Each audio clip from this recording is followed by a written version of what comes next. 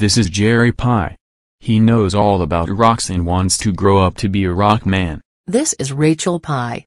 She can make unreasonable ideas sound like good ideas. This is Mrs. Pie, who is too young to be a mother. This is Mr. Pie. He is a famous bird man that always fixes bird problems. This is Uncle Benny.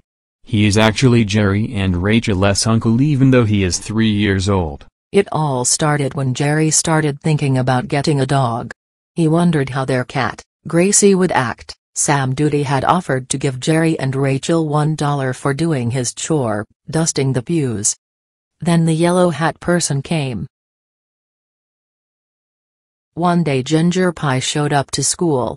Nobody noticed that one of the students, Wally Bullwinkle, had his eyes on Ginger Pie. Will they ever find him? Help Jerry and Rachel search day and night.